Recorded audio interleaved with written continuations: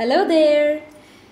We found a super giant storybook of Dora's World. This one has 3 stories and we are excited to read it. The first one is the birthday dance party, Daisy's 15th birthday. Hello, I am Dora and this is Boots. Today we are going to my cousin Daisy's 15th birthday party. That's a special birthday party where she'll become all grown up. Aditya, do you think 15 years is all grown up? No. But I think it's exciting enough, isn't it? Boots and I need your help to deliver Daisy's present, her special crown and shoes to wear. She can't start the party without them. Will you help us take the crown and shoes to Daisy's 15th birthday party? Great! The map says we have to go past the barn and then through the rainforest to get to Daisy's party. Aditya, can you show me? What does the map show?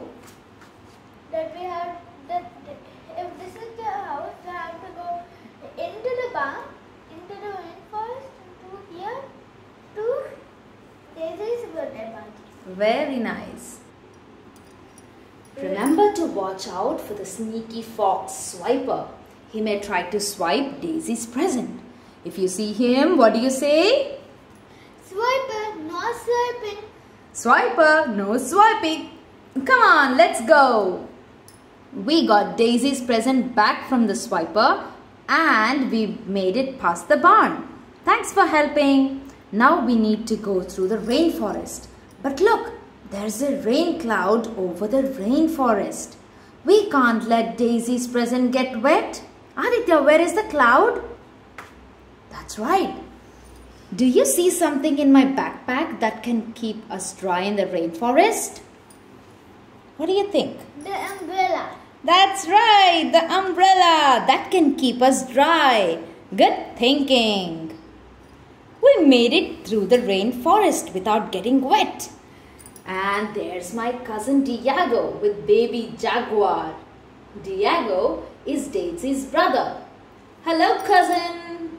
Diego is on his way to Daisy's 15th birthday party too. We can go together. Come on. Aditya, how cute is that Jaguar? Can you show it to me? That's right. Look, there's the party.